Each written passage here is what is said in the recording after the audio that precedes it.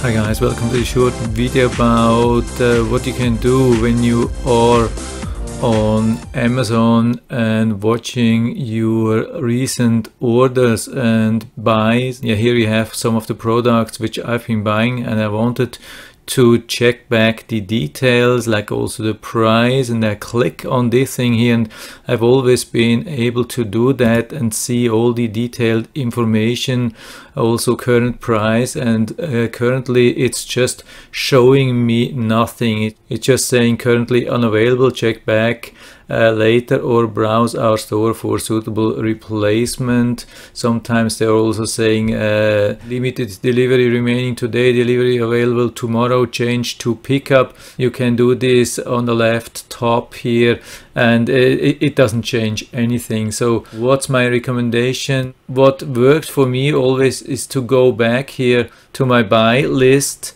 and instead of clicking directly onto the product, clicking to the order details, and within the order details I click here on the link of the product, and usually then it's going to show me the details. Yeah, it's absolutely insane. I don't know what Amazon is doing.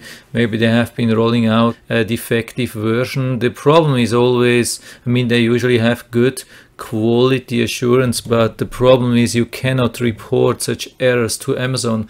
I've already been trying to do that, and been talking to the support and telling, hey, that's insane. I mean, at some point it was almost impossible to make an order on Amazon, and I was talking to them and they didn't want to do, they had no motivation to write down a note, or they were not allowed to do, or I don't know what the problem is, and the problem was then ongoing for weeks, but because probably nobody has been able to report that. People have been freaking out. I've been making a YouTube video about that, and it looked like thousands of people had the same problem, and Amazon just didn't do something, and probably it's the same. I'm curious to see how it will continue like that, but I'm not assuming that this problem will be solved anytime soon. So this is the idea why I make this video, and hopefully it will help you too. And if you like the video, give me a thumbs up, subscribe my channel. Thanks for watching, and see you next time.